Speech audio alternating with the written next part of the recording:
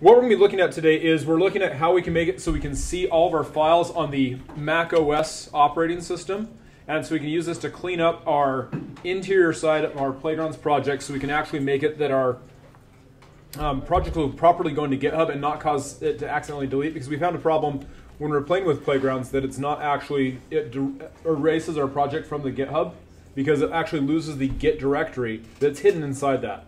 And so in order to do that, we have to do a couple changes for that. So what I need you to do is you first open up Terminal. And in your terminal, you're going to add this lovely section of code to that.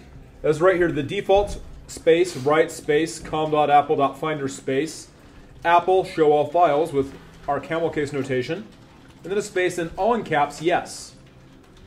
What this line does is this is going to make it so you can see inside the hidden files on your Mac system, so you can remove some hidden files so we can properly put things in a correct repository structure. So once you type that in, and make sure the case matters, and you just hit enter, and you'll get back a prompt on your Linux box that looks just like this. Because the terminal prompt will it doesn't have a change or anything like that. What it does though is it enables the availability for you to actually see things inside Terminal, or not in Terminal, excuse me, inside Finder. Then what we want to do is we want to find our Finder icon on our dock. Let's maximize this a bit here. And on our Finder icon, we want to hold down the Alt key and right-click on Finder, which gives us the ability to see this relaunch option right here. So again, that's Alt and right-click on the Finder icon on your dock, and then we want to choose the option for relaunch. Now that we've relaunched that, we'll just go back in, click on Finder, make a new window, and as you can see, we now have visible some lovely icons right here. They're kind of grayed out. They're the hidden icons. And what we need to do is we need to go to our projects. So to go to our documents, go to our Swift projects. In this case, the My Afternoon CTech Playground. We want to right-click on it and choose Show Package Contents. Again, it's right-click, Show Package Contents. And once we're inside there, you can see there's a .git and a .gitignore file. The problem is that every time that Playgrounds gets changed, it automatically deletes that .git and .gitignore file, which means we lose all of our GitHub commentary that we did for committing. That's why we've had to re-add it into GitHub a couple times. So what we're going to do is we're going to change the way we're doing that. So I'm going to just right-click on those and move to trash, or select both and hold the Command key and the Delete key to get rid of both at once. So I'm reading of the .git folder and the .gitignore file out of the right-clicked contents of the Playground files. And do that for all of your Playgrounds that you have. So right-click, Show Package Contents, and any .git folder, or it's the Command key and Delete, or right-click and move to trash. Either one works. Once you've removed those .git folder and .gitignore files, we want to make a brand new folder for this so we can keep all of our Playgrounds together and put that as a repo, and it won't cause problems. So to do that, we're just going to right-click right here, make a new folder.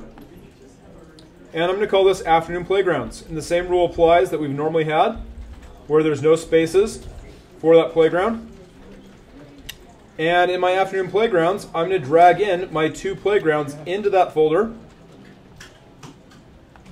So now I have my playgrounds inside that folder. And now that I've deleted that .git folder, I can drag that folder into GitHub, make that a repo, and again, choose Create and Add. As you can see, I have a whole bunch of files that are part of that.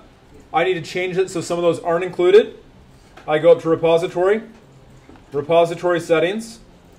In the ignored files, I add my bin slash, my .ds_S store, and the XC user data.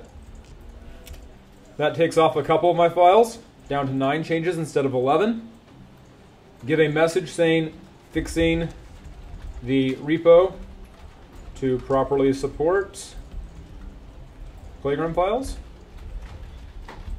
Just a quick little thing explaining why we're changing this, and commit that to master. We now have a repo that we can put all of our Playground files in that we'll continue to save our Playgrounds to, which will then properly reflect our changes to our Playground files and not lose our data. Once we've done that, go ahead and put it into GitHub. We can publish that repository just like normal.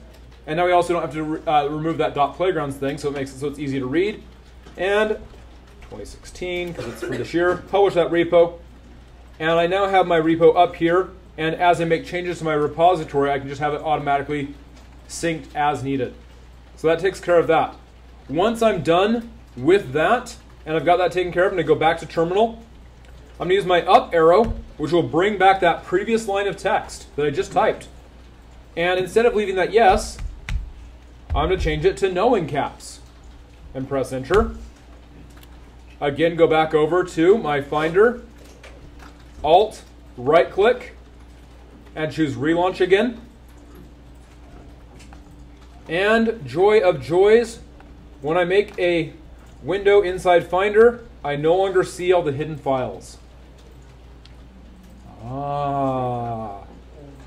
So my hidden files are now gone. I don't have to worry about accidentally deleting things I shouldn't delete.